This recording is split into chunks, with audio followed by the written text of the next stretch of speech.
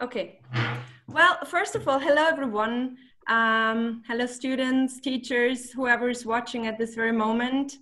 Thanks for being online here. Welcome to my living room. So many of you may not know me. My name is Sabine Kienzl and I have been teaching anthropology as a creative activity at your college for the last 3 years. So for this year's sustainability fair, I have been preparing this workshop on digital anthropology. Actually, it was thought as a project that I, carry out with together with my students, but it was hard to prepare it from a distance. So I would just go through some of the most interesting things by myself. Well, actually, now that I think of it, it's not such a bad idea to give a talk on digital anthropology online. It's quite fitting, isn't it? Obviously, I wish the reasons for this were very different ones. I hope all of you are fine, in good health and safe, also your family and friends from wherever you may be watching at this very moment. So, as I have been preparing the original workshop, I was amazed by the multitude of articles and questions in online forums about this apparent loss of humanity due to technology. So many questions came up that regarded, or that asked, have we lost our humanity to technology, right? So one former Google designer, he warned, Facebook and smartphones are an existential threat to our humanity. Other questions would be things like, how can we stay humans in the online world? Or other things like, is the digital world really a threat to our humanity? So if you type into Google just these 4 words, lost humanity to technology, you get a good 1 billion entries. But the interesting thing is that it seems like there is a counter narrative going on as well. And as much as people think that we may lose humanity to technology, so are they also convinced that actually technology may save humanity. So if you look up, or if you type in these 3 words into Google, technology, save humanity, you get a good 95 million entries. I wonder how people think about these questions these days, as we all are confined to our homes, to our spaces inside, and cannot really socialize with anyone else except with people online and our, smallest family. I wouldn't be talking to you right now if it were not for technology. You wouldn't be doing your online lessons on Zoom, or children wouldn't connect with their friends on Minecraft or on Fortnite. No one would socialize on online platforms. I have talked to the teacher of one of my children the other day. She lives alone, all by herself, and she has been confined to her house due to a contact with a person who had the coronavirus for 2 weeks. She was not allowed at all to leave her house. And she said, actually, what has saved me were my Facebook friends, as they sent me messages of hope and support. And I felt connected to a community that was larger than just my nuclear family. So it's been really a very positive experience. Well, fact is that digital technology concerns much of humanity, and much of humanity has thoughts in it, whatever those may be. Well, you may wonder, and in particular those who are not familiar with anthropology, what does anthropology have to do with a digital world? Isn't anthropology the study of far and distant people, and the anthropologist hanging out with those people and trying to learn impossibly to understand languages and trying to understand those people's worldview? Yeah, clearly, this is anthropology, absolutely, but it's only one part of anthropology, right? I think Clifford Geertz, was a very renowned anthropologist. He once said, he said it very tellingly actually, he said, imagine you could have lived 1,000 lives, but you ended up living only one.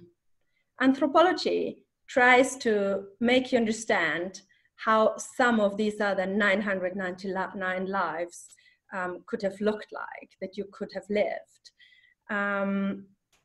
Anthropology, though, is not just storytelling. Anthropology goes deep and at times can become almost philosophical. It tries to tackle questions such as personhood, identity, the self, society, and yes, culture. Well, in simple terms, I think it really tries to understand what it is to be human and how we can be human in so many different and ever-changing ways. So as the digital world is clearly having an impact on our way of being human, it has become a natural subject for anthropologists to be studied.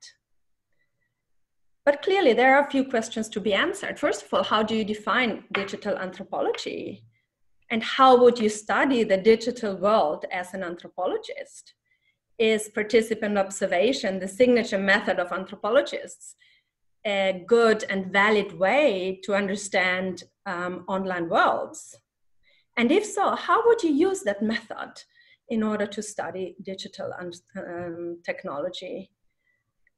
Well, participant observation, as the name itself says, makes of the researcher a participant and an observer in the social situation that you try to understand. So that means in case you try to understand the life of sex workers in London, you would go live with them as closely as possible. You would follow them around. You would try to become their friends, understand as much as possible about their worldview. And then you would take your field notes, write very meticulous and detailed field notes that eventually would be the material from which you would produce an ethnography, which is a written descriptive account of your research, or you would turn it into a theoretical article and contribute to building theory in anthropology. So can you do this when you study the digital world? These are all very good questions. But let's start from the definition. Daniel Miller, he's a professor at the University College London. He's at this moment, I think, one of the most prominent researchers of digital worlds as an anthropologist. He says digital anthropology can be used to refer to the consequences of the rise of digital technology for various population groups, or the use of that technology in anthropology as a method, or the study of such technologies themselves. Okay? He defines digital anthropology, or the digital, as anything that can be reduced to binary coding of 0 and 1. Other anthropologists may study on cybernetic systems or circular systems, or on separate online worlds, like Second Life, for example.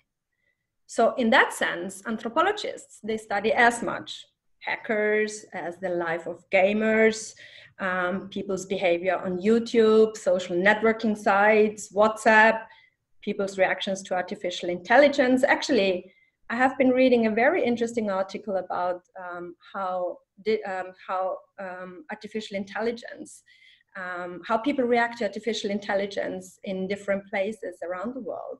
And it's a study that has been commissioned by Intel. So particular technology companies, they have their own groups of anthropologists that they send out to study people's behavior with technology, and in particular to understand how people use their products and how they could produce products that could be more appropriate for their clients in the future.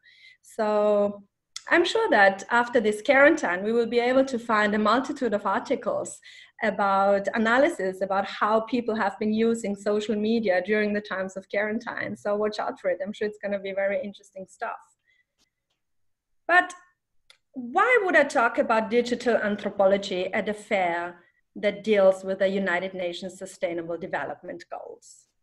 Well, goal number 16 states that our aim should be to significantly increase access to information and communications technology and strive to provide universal and affordable access to the internet in least developed countries by 2020. So in the workshop, I had planned to look in particular at what the consequences have been of the rise of online media on various populations. And in particular, I plan to look at how social media has been giving voice to persons with disabilities who are oftentimes confined to their houses and who have otherwise no easy way to connect with other people. Does that sound familiar to you in these days? Just think about all the people who always are confined to the houses, or for whom it's not very easy to leave their places without making major arrangements.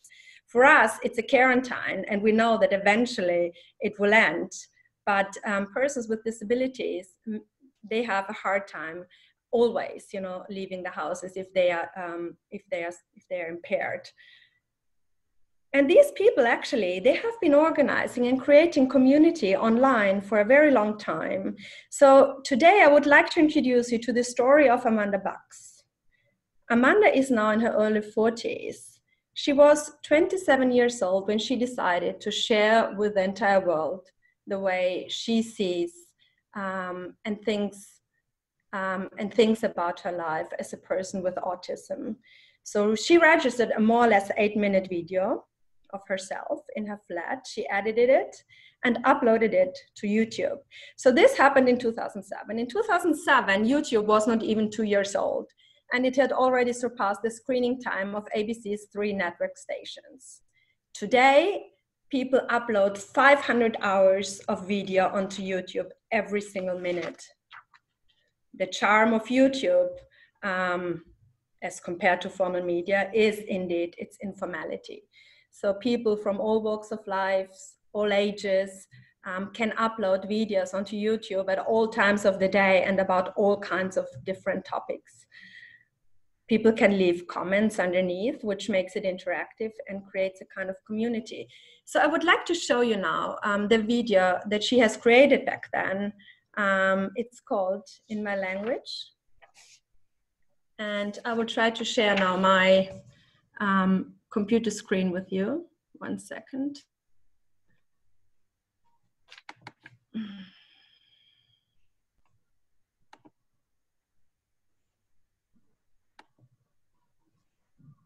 Okay.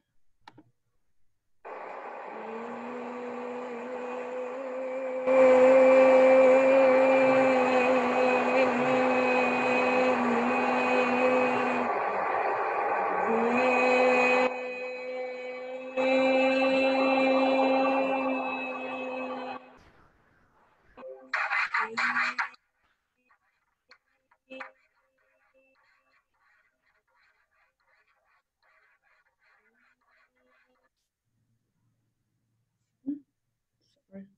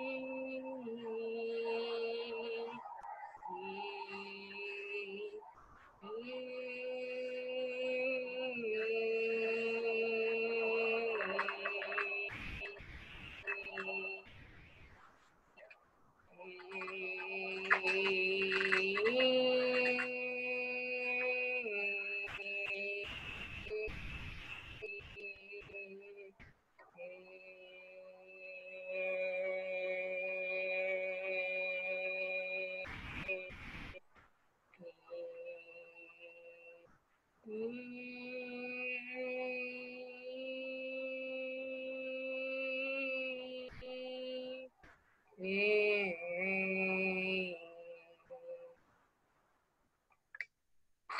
previous part of this video was in my native language.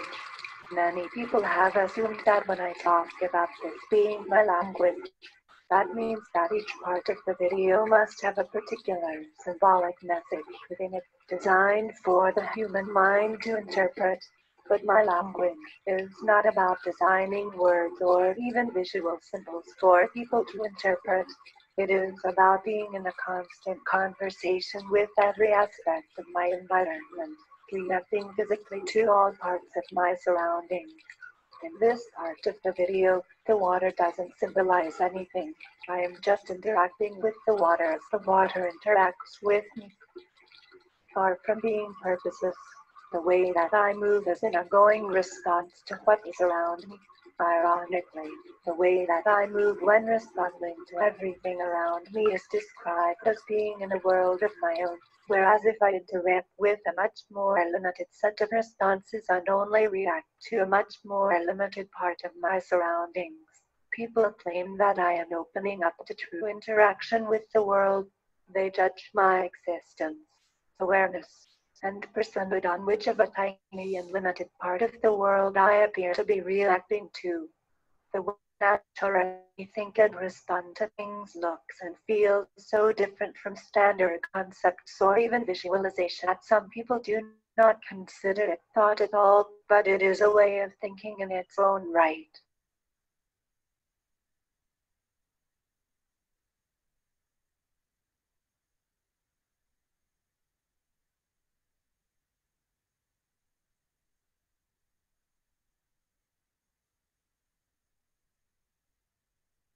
Language is seen as so natural that people like me are officially described as mysterious and puzzling rather than anyone admitting that it is themselves who are confused, not autistic people or other cognitively disabled people who are inherently confusing. We are even viewed as non-communicative if we don't speak the standard language, but other people are not considered non-communicative if they are so oblivious to our own languages as to believe they don't exist. In the end, I want you to know that this has not been intended as a voyeuristic freak show where you get to look at the bizarre workings of the autistic mind. It is meant as a strong statement on the existence and value of many different kinds of thinking and interaction in a world where how close you can appear to a specific one of them determines whether you are seen as a real person, or an adult, or an intelligent person, and in a world in which those determine whether you have any rights. There are people being tortured, people dying, because they are considered non-persons, because their kind of thought is so unusual as to not be considered thought at all. Only when the many shapes of personhood are recognized will justice and human rights be possible.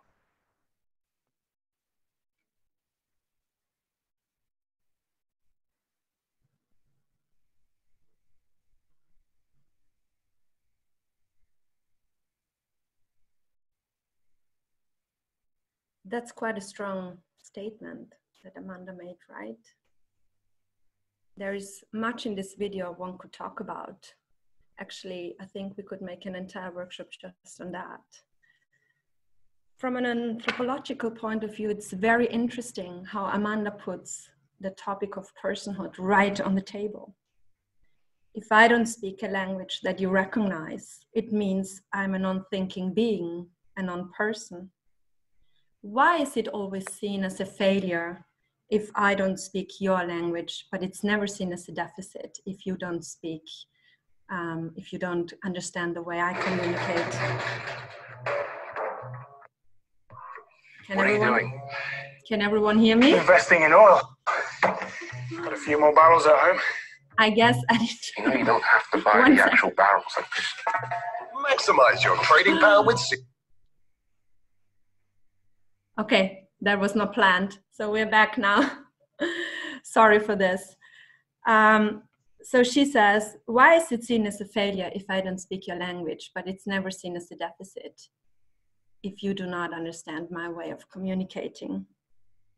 So Amanda's very powerful video went viral very quickly. And her claim for autism to be seen as a legitimate way of being triggered CNN and the New York Times and also a couple of other media outlets to write a series of articles about that condition. Also in 2010, President Obama included the first person with autism in his National Council on Disability.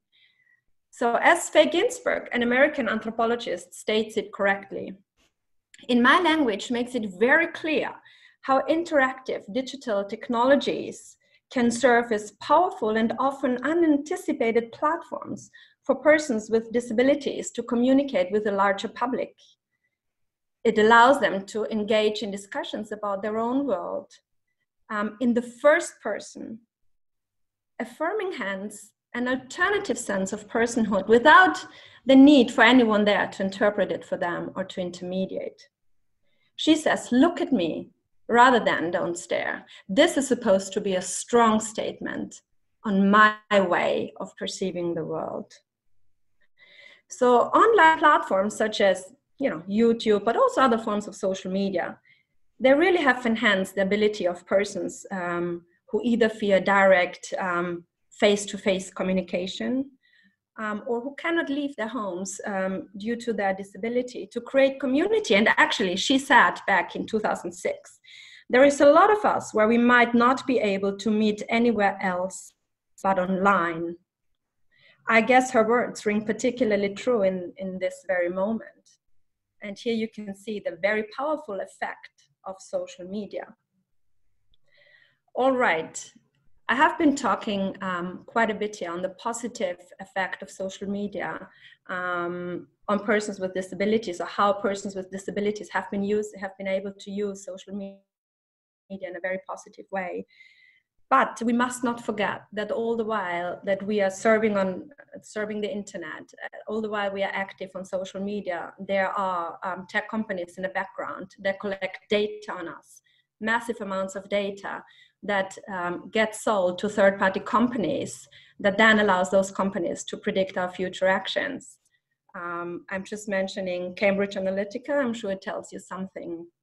Shoshana Zuboff, she's a professor from Harvard. She calls this surveillance capitalism, how certain companies become ultra-rich by selling data generated through surveillance and which has the capacity to predict our actions. This is not the topic of today's talk, but I want to mention this because I want you to keep this in the back of your heads. Today, I'm concerned about how people use social media. But as I said, it's important for me to mention it. So actually, when researchers, and in particular anthropologists, when they talk about social media, what they really refer to is the content that people post on those social media platforms rather than the technical platform itself. And this can be Twitter, Facebook, MySpace, YouTube, Instagram, however they may be called. So why do people post the things they do? Why do they communicate through these platforms in the way they do? And what are the consequences of such postings? Just think for a moment about yourself. What are the things that you usually post on Facebook, Instagram, MySpace, whatever kind of social media platform you may be using? So what is it that you usually post? What are the photos that you post or the visuals that you post? What are the things that you would never post and why not, right? There is a logic to it. So the heart of the study of the social sciences is trying to understand how people communicate and how they relate to each other, how they form relationships, and yes, how they form society. So one way of looking at it then is to really flip the question and ask, how have we changed social media rather than how has social media changed our humanity? So a research team at the University College London, and I have already mentioned Daniel Miller, but actually there is an entire team working on that at the UCL. They set out to understand how people use social media all around the world. And so under the header, Why We Post, they sent out 9 researchers to 8 different countries around the world, trying to understand what people do on social media and how they use it. So these countries included China, Peru, Brazil, Trinidad, Turkey, and so forth. they published a series of books on it, and also in different languages. And you can find them all online. They are all for free download. So it's called Why We Post, University College London. It's really very, very interesting. And as I said, it's all for free. So just in a nutshell, what came out of this 2 years study is, as you can already imagine, that people use social media very differently in different places. So they found, for example, how women in southern Italy would repudiate their premarital ways of posting in order to appear as more conservative wives and mothers, while in Trinidad, it would be actually the contrary. Women try to appear very sexy even after they got married, so that they continue to be cool and fun even after motherhood and after marriage.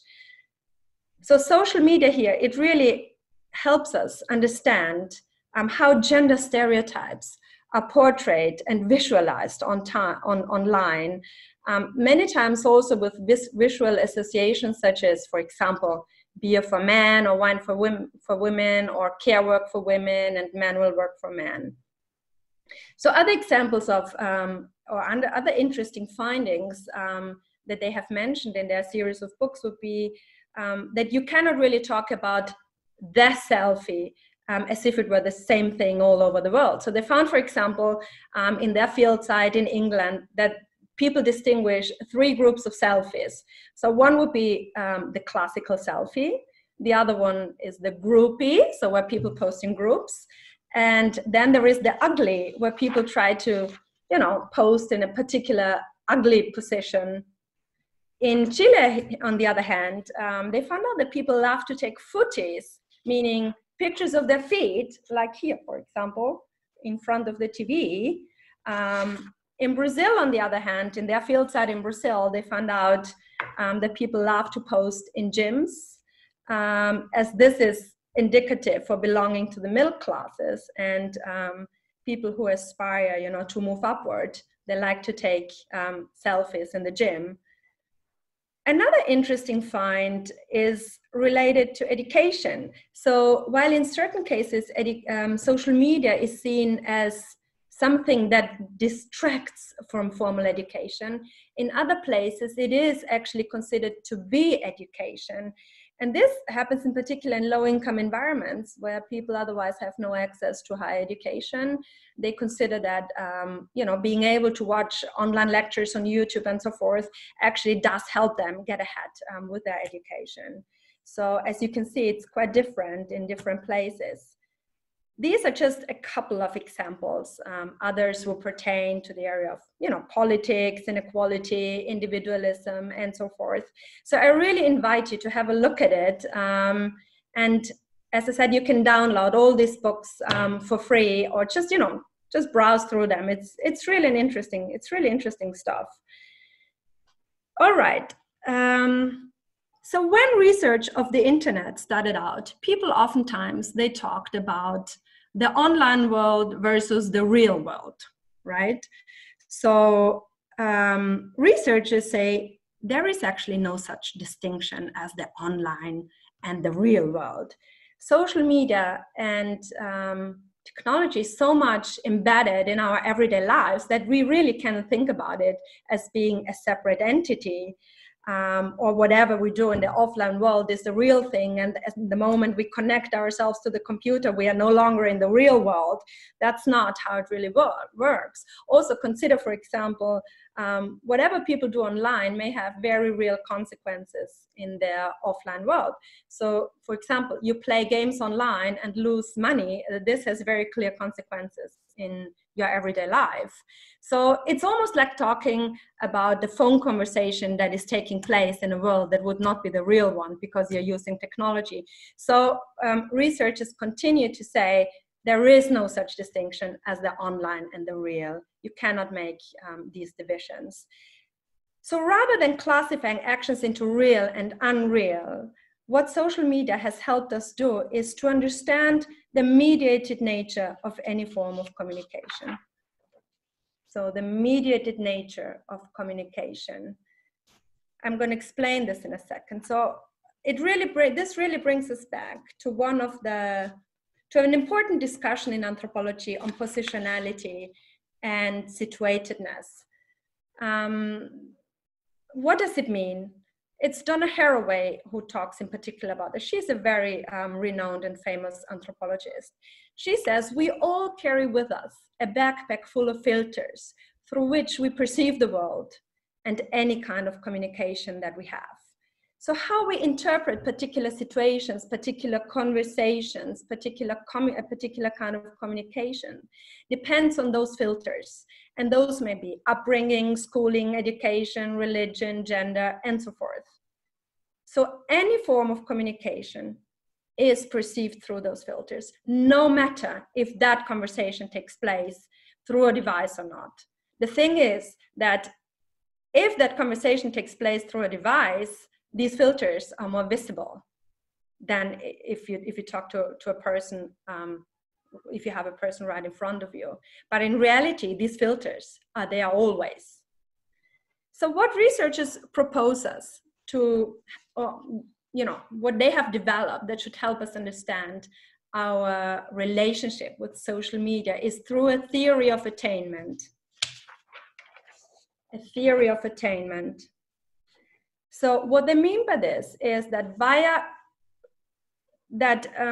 communication, through new technologies, through digital technologies, we acquire or attain a new set of capacities, such as those required to drive a car or to use a cell phone or a smartphone or whatever.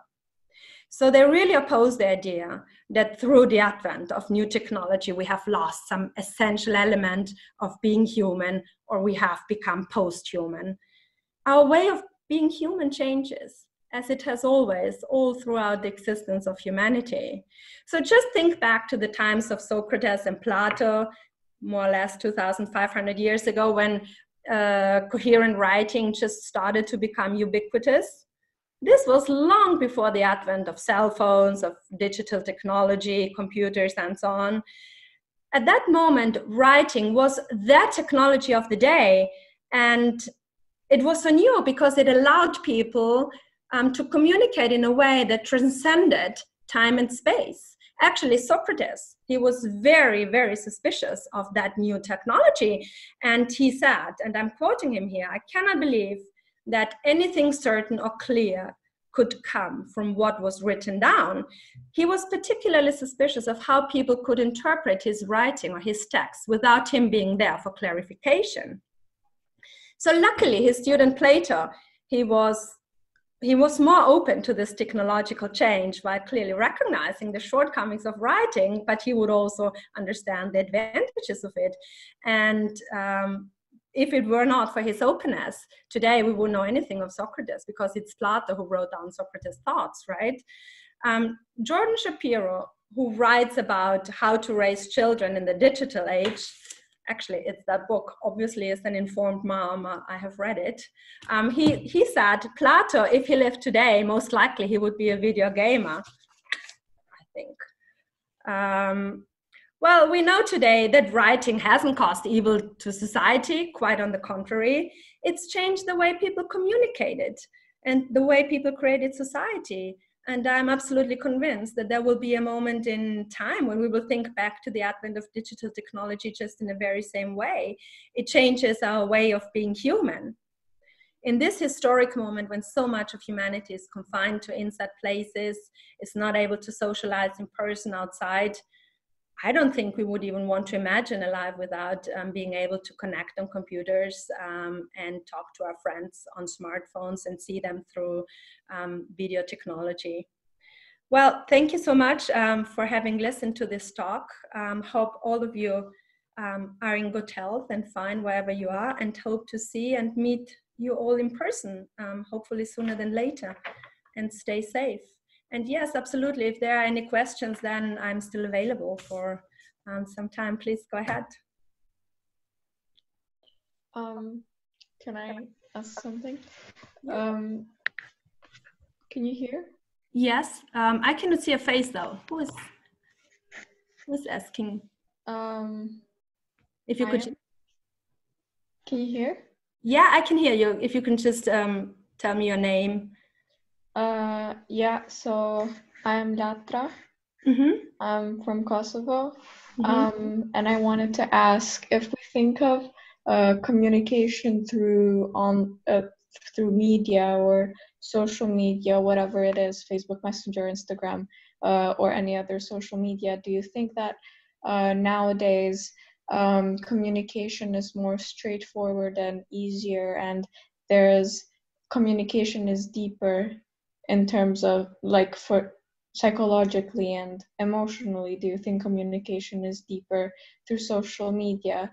And if so, do you think that's a disadvantage today, or do you think it's just a consequence of technology, but not necessarily a bad thing? Well, I can respond to you with my own opinion, as I don't know any studies of that, or at least I haven't read them. I don't know. I think so. Many times there's the argument that communication on social media or through social media is quite superficial, right? That's also the other fear that a lot of people have. But I also think that many things, it depends on who communicates also. It depends on the person who communicates. But there's things that are more difficult to say probably if you are present in person. Sometimes things are better said through writing. But then, as I said, it also depends on the person who communicates. If the person is more reflective or not, if that person has deeper thoughts or not. So I really don't think that you can generalize, or that you can automatically say any communication through social media is necessarily superficial, just as you cannot say any communication via through social media made conversations more deep or deeper. I really don't think that you can generalize across the entire spectrum. And I personally think that it also depends on the person. I don't know if this has satisfied your question. Yeah. Thank you. You're welcome. Can I say something to Latra? Yeah.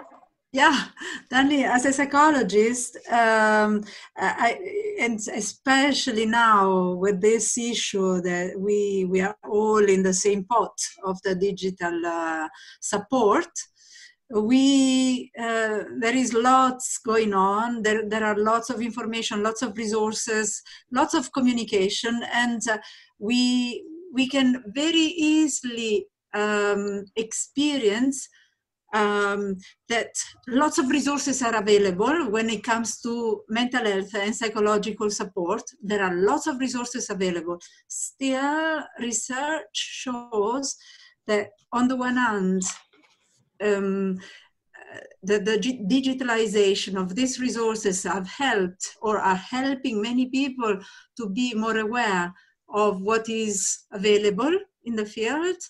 On the other hand, when it comes to a proper support and the proper therapy, for example, psychological therapy, then the building up of a relationship is extremely important. That is really the major step that makes a huge difference between. So it really depends a lot on. There are many variables that unfortunately we need to take into consideration.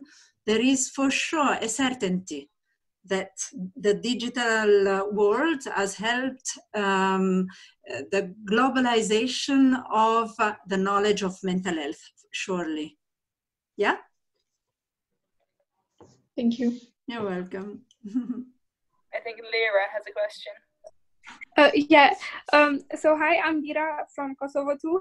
I wanted to know your opinion about, like, the question is, will the cultures of individuals from societies that have great access to and control of communication media overpower those in cultures that have fewer resources?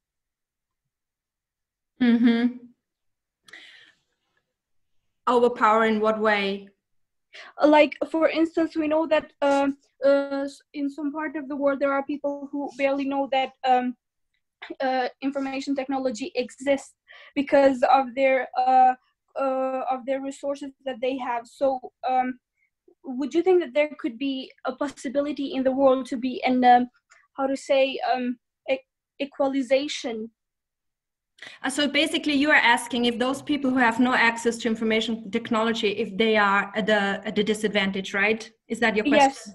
Yeah, well, exactly. yeah, I think so. And this is also why the United Nations, one of those sustainability goals is the one to bring online online technology to all the countries in the world.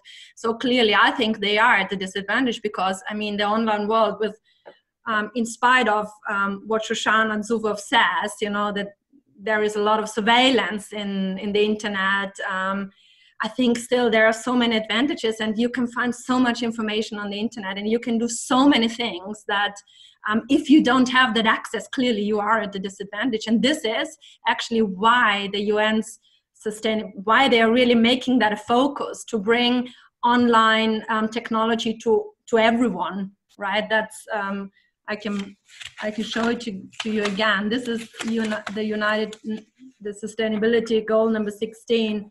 I'm reading it here again, is to significantly increase access to information and communications technology and strive to provide universal and affordable access to the internet in least developed countries by 2020. And that is this is for that reason, that clearly you are at an advantage if you have access to the internet. Absolutely, yeah. Hello, Sabine. Hey, Mustafa. I'm sorry. Do you think that the shift to the digital world sort of transforms the conversation about objectivity in anthropology, in the sense that, like, for example, as Ari says, that there is always a bias or a partial perspective, and we sort of we reach a objective reality, sort of. But then within the surveillance capital, like the idea of surveillance, people don't really see. Mustafa, I'm sorry to interrupt you, but I can barely hear you. I can hear you very interruptedly. So I really cannot understand your question. Okay, it's fine. If you want to try again, I don't know, or there is a way to write it. Why doesn't the mayor say her question? Then Mustafa, you type it in the chat. You can type. Oh, yeah. But in the meantime, then Maya, if you ask yours. Yeah, I don't know if you can hear me because my mom is dry cleaning, but I'm Nema from Switzerland, and I wanted to ask you the kind of filters you talked about, like every form of communication is perceived through it. Do you think it prevents us from seeing, or do you think it creates a certain kind of bias? And do you think this kind of bias is dangerous? Like when we, yeah. Well, so in anthropology, there has been much written on this bias, and actually all my students, they have read Donna Haraway, and they need to read her. Mm-hmm. And you cannot prevent anyone from having a bias. So it is absolutely normal. We all have biases. We cannot not have a bias, because we grow up in a particular environment, we get a particular education, we grow up in a particular family, we are members of a particular religion or not. All this creates a particular way of seeing the world. So what Donna Haraway in particular suggests is, since you just cannot erase all these experiences that then form your particular world, what you can do is to be aware of them, right? Is to be aware of them. And when you look at things, you may remember, oh, maybe I'm interpreting a particular situation in this way or that way because this is my filter. Yeah. You cannot eliminate your filter, but you can be aware of it. And in the moment you're aware of it, you can step out a little bit of the way you see things, and at least reflect about it, and maybe that will help you to being able to see it, a little bit from another perspective. Okay, I don't know if that makes sense. No, yeah, it does a lot. Thank you. You're welcome. I also have a question. Good afternoon. I'm Beatrice from Italy. Recently we are witnessing the uploading of a huge amount of data on the internet due to coronavirus pandemic, because we are kind of transferring many of our activities online. So do you think that this fact would increase our feeling of uncertainty, and also would make us feel more vulnerable in our relationships? The uploading of a lot of data to the internet, you mean? Yes, because we are transferring many of our activities also due to this quarantine online. So I'm very concerned about the amount of data that we are uploading in the internet these days. Well, honestly, I'm not exactly sure where you're uploading it to and the way the platforms work that you're using. I'm not informed enough about this, but I'm sure that your school, you know, uses platforms that are safe and makes sure that this is not going to be used, you know, or that doesn't end up in hands where it should not end up. I don't. Not only an academic platform. I'm talking. Are you talking about your private communication with friends, you mean? Not only communication with friends. For example, instead of going shopping physically, we tend to do more online shopping these days. So we are, in general, we are uploading more data than usually. Yeah, absolutely. Yeah. This pandemic and I'm going to tell you. Quarantine. I'm going to tell you a story now, and that story actually has been told. It's not has been told by Shoshana Zuboff. Shoshana Zuboff is the Harvard professor I was talking about. So listen to this. There is a couple. The girl, she all of a sudden she switched from using her regular shampoo to using a perfume neutral shampoo. Okay. Google has interpreted this as that girl needs to be pregnant because pregnant women are very sensitive to smells. Indeed, she was pregnant. From the moment on, they started bombing her partner with ads about baby equipment, up to the point that the father of the future child all of a sudden went to his wife, his partner, and said, "Are you by chance pregnant? I'm getting all these, you know, ads for baby equipment. How can that be?" So Google knew before the baby's father that, you know, his wife was pregnant. And they knew this only because she changed the shampoo she would normally use. So obviously, all the data, you know, that you provide the internet with or that you put up on the internet, is accessible in one way or the other. And this is what Shoshana Zuboff calls surveillance capitalism. Clearly, it's accessible. You must be aware that the data that you put in, you know, is accessible to many more companies and people that you may even think of.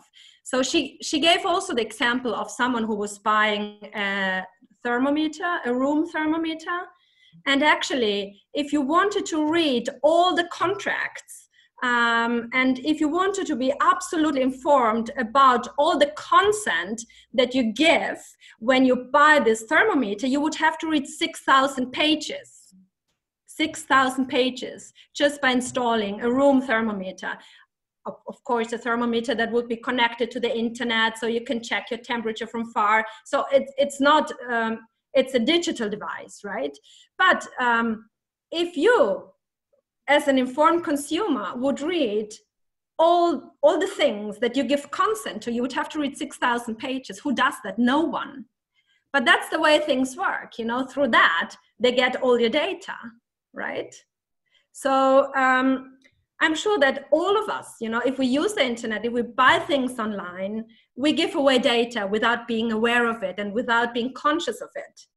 And this is what is so particular about this surveillance capitalism, she says. It escapes our consciousness. It escapes our knowledge. It's all subtle and behind, you know, behind the scenes. and you really cannot be aware of it. And this is also why she campaigns a lot for regulating the way data can be used online, regulating the internet.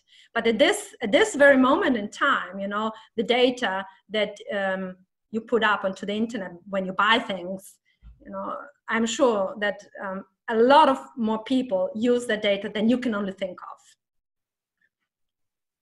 Does that answer your question? Yeah. Yeah. So you think that eventually this would lead us to a greater feeling of uncertainty and would make us feel more vulnerable also in our relationships? So for example, the mother who was pregnant in her relationship with the father of the baby, like her husband, she probably felt more vulnerable, and also So, absolutely. But I think that's been going on all the time, not just maybe now during quarantine that people buy more things online because that's the only place where you can really shop for things that is not food, right? But this is why she has been campaigning for years to regulate the internet. Thank you. Yeah, because it makes us more vulnerable, absolutely. Yeah. Linked to that, and also what Nemea was talking about earlier. So you sent our class a video which said in it that also Facebook at one point had offered the Indian government to provide free mobile internet to all citizens as long as every citizen also installed the Facebook app. And this could also be packaged behind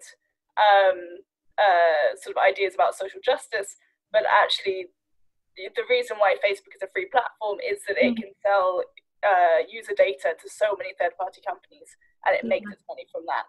So who do you think has to be the agent which brings technology to every citizen of the world? So we're talking about earlier about the UN SDG. Who is it who has to bring technology to everyone? Is it the tech company like Facebook? Or does it have to be other companies with less, or other institutions, other agents with less mercenary motives? With less interest, you mean? Yeah. Well, I think in the end, it's going to be, if you think about it in practical terms, it's going to be one of, you know, the internet companies in cooperation with governments. That's how it's going to be in practice, because otherwise, how are you going to do it? You know, that's also how it has been, you know, in the past, like how they provided internet in countries, in non-Western countries, let's say. I remember there was a big discussion about Facebook who wanted to enter the Indian market, and they haven't been very successful. So actually, I think India chose to work rather with Google directly than with Facebook. So I think it's, in the end, it's also going to be who offers the better package. But I totally agree with Shoshana Zuboff when she says the internet needs to be regulated. And it's clearly not okay, you know, that so much data is being collected on us, that we are surveilled without even being aware of it. And then other companies really making huge money on this data, because based on that data, our actions can be predicted, right? But it's really interesting how they do it. It's, for example, you post a photo on Facebook, right? And they would collect thousands and millions of photos and just look at the way your face looks like when you're happy, you know, or how it looks like when you're sad. And this data can be useful in creating digital technology of face recognition. So maybe our photos are being used in the development of facial recognition that may be used by dictatorships to surveil the population, you know, to police the population. So we have no control over the way our data is being used.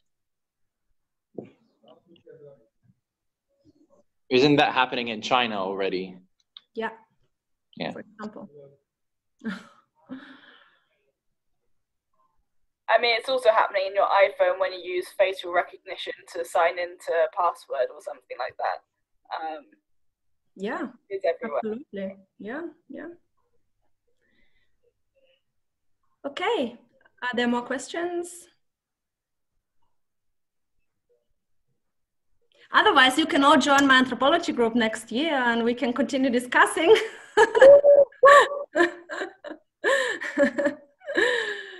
Yeah.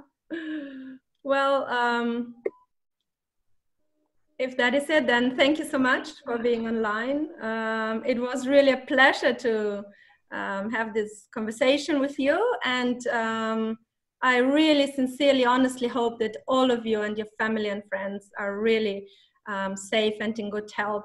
And that we can all, I mean, the second years, they will be gone, but hopefully I can meet all the first years in autumn.